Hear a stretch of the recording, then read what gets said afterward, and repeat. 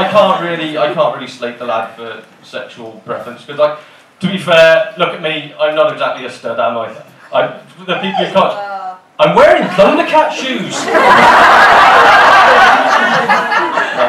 No, I'm not the best. I'll be honest. I've been a bit crap with women all my life. I'll give you my story about losing my virginity. Yeah? So, sir, you've been around the world, I can tell.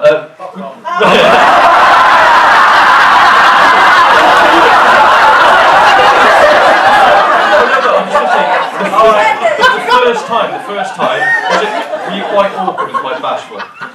Or did you smash it out the park? Yeah. Bullshit! Bullshit! No. I thought I did anyway. I was going to say, I bet the girl didn't. Fuck that. No, but it's always awkward on your first time. But, sir, how awkward would it be if you got caught by your mum?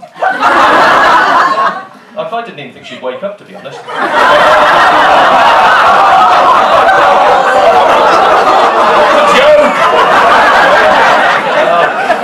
Inbreeding.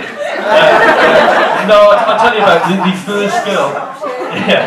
No, the first girl, I was 21 years old. I was 21 years old and I was working at Tesco's and she was working with me. And this is a genuine story. Now, we dated for 10.5 years and I genuinely thought sex only happened 4 times a year. I thought you got it quarterly. I was like, oh my god, I can't believe it's that time of year again. And so basically, we lived like a very sterile life, you know. This isn't even a joke now. I would hoover the house 6 times a day. I used to be like super OCD. It's like I had my little routines, everything would be in set order. 10.5 years together, just dumps me out the blue, kicks me out the house. Yeah, I know. And I was like, I don't know what to do now. I don't know what to do. So it took me about 3 months to sort myself out and get back. You know, got me a little pad and everything, get myself back out there. And I thought, like, right, come on, mate, pick yourself up, get yourself out there, start talking to some people. But I'm not very good. Like this is alien to me. I'm not very good at talking normally. So, has anybody heard of Plenty of Fish?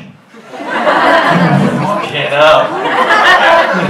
You met on Plenty of Fish. I was going to say, Jesus Christ. Because all I can say is, in 10.5 years, women have changed quite a bit. Because yeah, no, I met this girl and she seemed really. Oh, I know. No, but she seemed really nice. And what I did was, we started dating, and we got to like the 3rd date, and she sort of like said, "Oh, do you want to go upstairs?" And I'm like, "All right, I've seen some films, I know what's going to happen here." So she grabs me by the hand, and she takes me upstairs, and I'll go towards the bedroom. And she does a bit of a turn, and we go into the bathroom. Oh, I don't know what's going on, but this seems fine. So she goes, "Get in the bath." I went, "All right." "Close your eyes and open your mouth." So I went, "Oh, she's going to feed me some strawberries."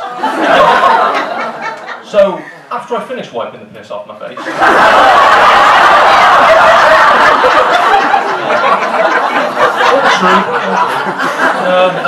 basically I got anal for the first time, and I was like, "Oh my god, this is amazing, it's quite worth it, So that became our little Pavlovian thing. Would be, she'd come round, we'd have some food, she'd take me upstairs, I'd get in the bath, a little bit of pee, a little bit of bum. And then one day she takes me upstairs, she goes, "Get in the bath." I get in the bath, I assume the position, and I'm there, eyes closed, and I just feel.